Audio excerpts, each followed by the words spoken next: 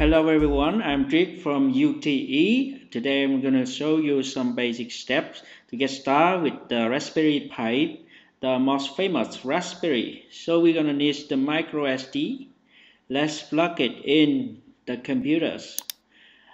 And we need some softwares. So first we're going to check the letters of the micro SD. It's letter H. So we're gonna download the image from raspberrypi.org. It's called the Raspbian. It's the image of the OS that runs on your Raspberry Pi. So you're gonna save your file in your computers. For me, I get it on my computer already. The next step, we're gonna need Win32 disk imager. This software allow you to write the image file into your micro SD. So let's get it on the internet by searching the download link on Google. So first we're gonna start Win32 disk imager. It's very simple. You just select the file you already downloaded and select the micro SD letters. Be careful. Double check the micro SD letters, otherwise you will destroy your file on your USB. Okay, then we write. It's gonna take 5 to 10 minutes to finish, so gonna wait a little bit. Alright, I'm gonna skip the installation. Okay, gonna finish. Alright, we finished the installation. Now we have the two letters from one micro SD. After installation, we have the boot and the others. Next step, we gonna allow the SSH protocol by create a new file called SSH without the extension. Be careful, double check the file name extension,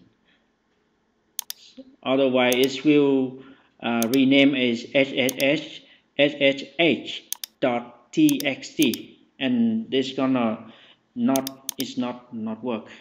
The next things you have to assign the static IP for your Raspberry Pi. Remember that IP address. So for me, I will set .2 and .11. Let's remember that's the IP of your Raspberry Pi computers. So we unplug the micro SD and then we plug it in the Raspberry Pi computers. It's look like this. The slot is the other side of the Raspberry Pi. So after plug it in, we power on the Raspberry Pi and plug in the LAN cable. So we're gonna check whether we connected successful or not. And then we go to control panel, and then we go to network, and we check the network and sharing center. So we see the Ethernet connection. That's the wire connection that I already plugged it in my computer and my Raspberry Pi. We check the TCP/IP v4 and we set the IP for the computer. You know, the computers it have to be different from the IP from the Raspberry Pi. So for me, I set .2.12. Okay, for my Raspberry is .2.11. So I'm gonna wait for 10 seconds for the connection. Already set it up. Alright, finish. Now we can check by typing in the command windows ipconfig run, and then we can check whether it's connected or not. Otherwise you have to check the cable. Alright, we get here. alright, or the other command we can check ARP minus A, so we can see the IP that assigned to the other device in the connection.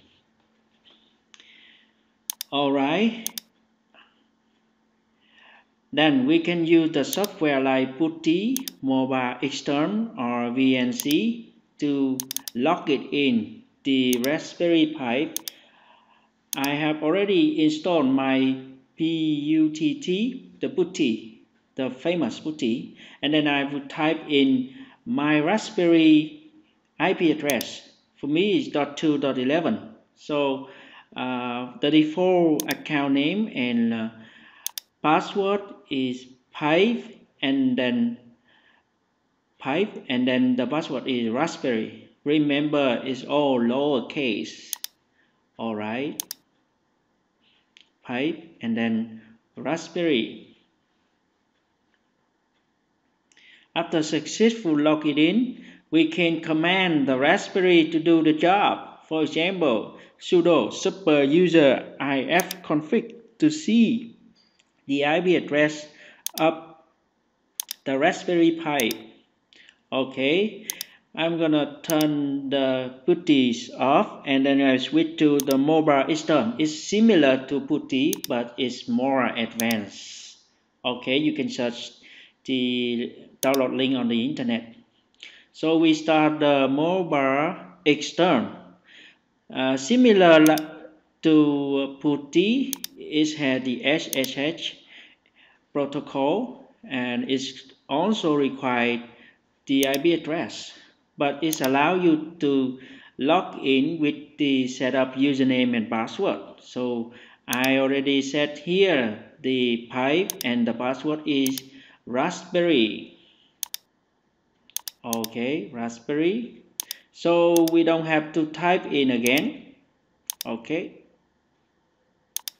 Alright, check in the specified username is pi and OK, click OK, and then we get connected in the Raspberry Pi.